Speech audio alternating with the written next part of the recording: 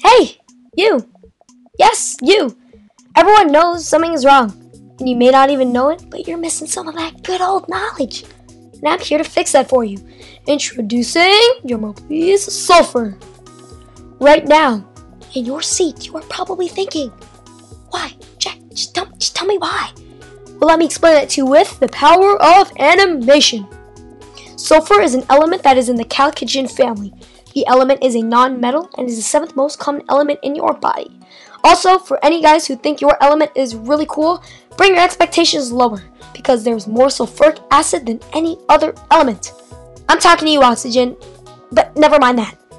Represented with an S, sulfur has an atomic number of 16 and an atomic mass of 32.065.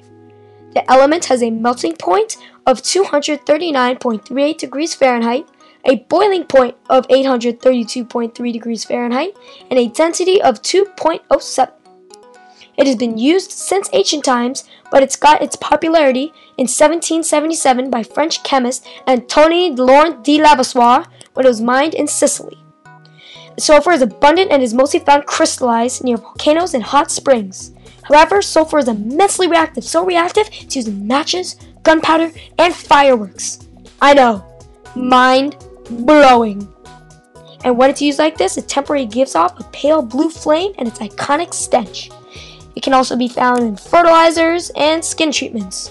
According to encyclopedia.org, the yellow color of Jupiter is because of sulfur, so not only is it found on Earth, but other vast places. So, with that being said, thank you for watching, and I hope you enjoyed. Thanks. And Oxygen, I'm just playing. I really need you to live, so keep doing what you're doing. Thanks.